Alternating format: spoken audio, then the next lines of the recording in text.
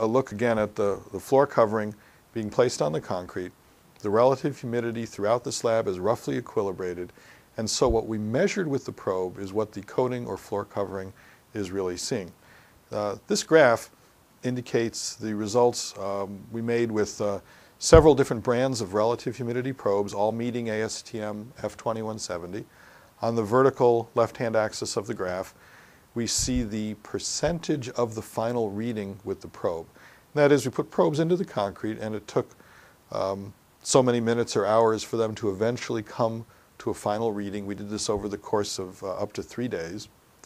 And this vertical axis shows the percentage of that final reading.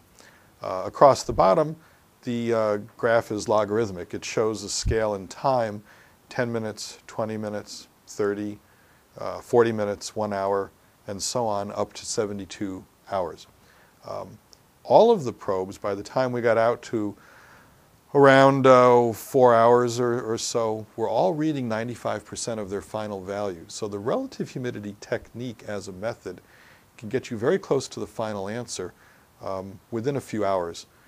Clearly, by 24 hours, all the different brands of probes were reading essentially the same, and there was no change over the next 3 days. So that what we found is relative humidity probes can give us roughly the final answer in a very short period of time. They equilibrate clearly within a day. Now, currently the ASTM F2170 procedure does require the test be reported at 72 hours. But you can make a decision based on getting a quick answer. What we have found, for example, is that if you put the probe in and it reads 95% humidity in the first 15-20 minutes, it doesn't come back down. It only goes up, and it'll be going up higher.